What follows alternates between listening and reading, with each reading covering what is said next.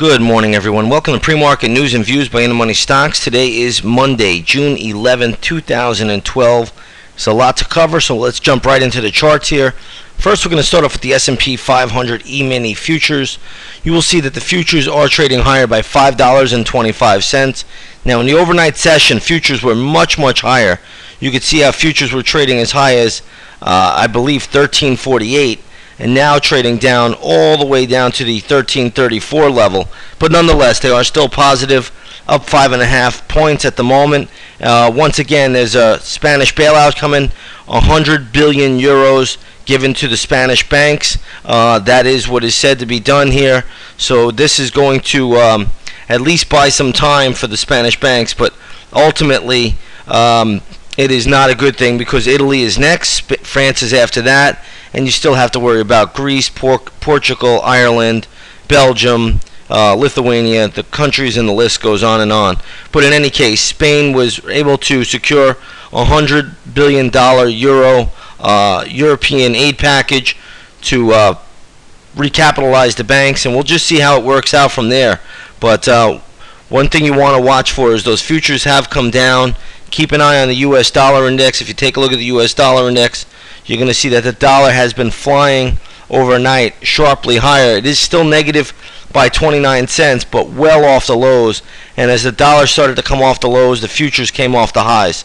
So it's going to be very important to keep an eye on the dollar. Dollar goes down, the futures most likely will inflate and go higher. If the dollar moves higher, the futures will deflate and move lower. That's just the way it works right now. Every trade, in essence, is a trade on the U.S. dollar index. All right, a couple of other things to look over real quick. Let's talk about gold and oil. First thing you'll notice here is gold is trading up by $3 to $15.95. Not a big move in gold, but let's take a look at the GLD today. GLD trading at 154.70, closed at 154.73 on Friday. So no real reaction in the GLD. Spot gold is up $3 an ounce. Nothing big, nothing major there. Gold is not telling us there's a lot of inflation coming into the market right now. At least that's what it's telling me. Let's take a look at oil. Oil today is a little bit of a different story. Crude is up. Light sweet crude is trading higher by $1 to $85.09 a barrel. Let's take a look at the USO. USO today is trading at 32.06, closed at 31.80. So a nice little uptick for USO. But again, if that dollar starts to rally, that's going to put pressure on USO. USO will come down. If the dollar starts to fall, I think the USO is poised to move up a little bit higher, and that ultimately would give oil a little bit more of an upside bias. But it all depends on the dollar. You have to watch the dollar very closely, and that would tell you everything that should happen or is going to happen depending on the pattern made on the charts. Let's take a look here at a few other things today before we look at some stocks. I want to talk quickly about the Asian markets last night. It looks like the Shanghai index was up decently. Looks like it was up 1% last night. That's a nice little move for the Shanghai index. So if the U.S. markets are strong today, watch the Shanghai index, or the Chinese ADRs, I should say, as they could be in play today. I like to take a look at Baidu every morning as a good proxy for the Chinese ADRs. This is probably the most important stock, and you can see it's holding steady today, trading at 123.90, closed at 121.31 on Friday. So it's holding in there. It's up decently, and again, if the U.S. market's strong, Chinese ADRs have a chance to move a little bit higher, but I don't see anything all that great in them at the moment. Also coming out of Asia last night, the Sensex was down, I believe 0.3%. Australia was also lower, and when you look at Australia being lower, that usually has something to do with base metals or commodities in general. A lot of the metals and the base metals will really control the Australian market. The Nikkei was up almost 2%, and you had the Hang Seng up 2.4%. So decent move out of most of Asia last night, with the exception of India and Australia. So again, keep that on watch. Again, we'll just see how this market plays out. We don't want to take anything for granted. Let's take a look at a few stocks that are in the news today. We'll talk about Nokia quick. I never really bring up Nokia since it's such a low price stock, but there's rumors out there they're going to get bought out by Samsung. I highly doubt it, but hey, you never know. Stock was chopping around a little bit. Right now it's trading at $2.96 per share. There's nothing really here, so it looks like it's more rumor than anything. Remember, this is the start of options expiration. Options expiration will be on Friday, so this is a notorious time of the month to hear a lot of rumors. But right now, Nokia is trading right around $2.96. Closed on Friday at $3.02, so $2.96 at the moment. I really doubt that rumor that Samsung wants to buy them, but hey, you never know. Stranger things have happened. Apple is trading up this morning, trading at 586, 587 make it at the moment.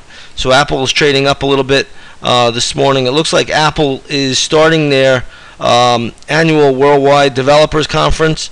That will begin today. So you'll get some, a speech out of CEO Tim Cook, and we'll just see where the stock goes. Good little move for Apple.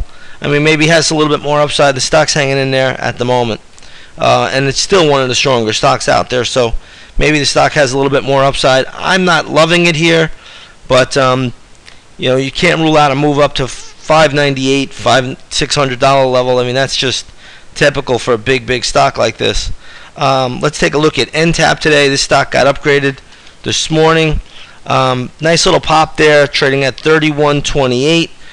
Again, it looks like a pretty strong gap up, so decent little move. I don't know if the stock can get above the $34 level. Until it can do that, I'm really suspect of the stock at the moment. It is in a downtrend on the daily chart, so it's getting a little bit of a pop this morning, but really it's nothing convincing, and there's really no conviction on that move, at least at the moment. So be a little bit careful with NTAP right now. I would not be looking to jump on board right now. Let's take a look at this NOIZ. It looks like this stock is being taken over today, Micronetics. So decent little pop. Look at this thing, was at $7 on Friday, now trading at $14.55. If you own it, congratulations, take profits. If you don't own it, there's nothing to do here. It's a takeover. Just leave it alone. Stock is done for now.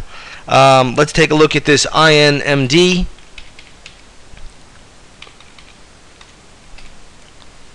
This is another one trading at $11 on Friday, now at $13.80. This is another one that is going private. This stock, I believe, is getting taken over by a private equity group. But either way, there's nothing to do here. If you own it, congratulations, you sell it. If you do not own it, do not chase it. Do not do anything. There's no reason to jump on board now. The trade is over. Let's take a look at FRX. This is Forest Labs. This stock is getting hit a little bit this morning. It's coming from a high point, so it does have probably momentum, in my opinion, down to the 33.25 level. So you got to watch that area first. So I'd watch 33.25. Let me give you some different levels here, but it looks like the stock is getting hit on some news. I would check the news out. I really didn't have enough time to look at it this morning, but I would watch 33.25, and then I would watch 32.16 and 31.30, then all the way down to $30.34.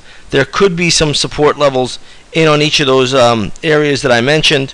However, this is a strong gap down. So if these markets are weak, a lot of times strong stocks that are now weak stocks can really break lower. So be a little bit careful there. But Forest Labs is going to be a strong gap down, but watch those levels that I gave you. You could see some quick bounces in those areas. And I think that's about it on my charts today. There's some other things out there moving a little bit, but nothing worth mentioning. So we'll leave it alone. We'll leave it at this. It is a Monday. We'll see how the markets react. Again, futures are up 5 points at the moment, but it's options expiration. Expect a lot of rumors. Expect for wild whips throughout the entire trading week. That's normally what you see. That's normally what you get going into an options expiration Friday, which is this month. It is going to be on the 15th of June. So we'll leave it there. Have a great trading day, everybody, and we will see you on the charts tomorrow. Take care now.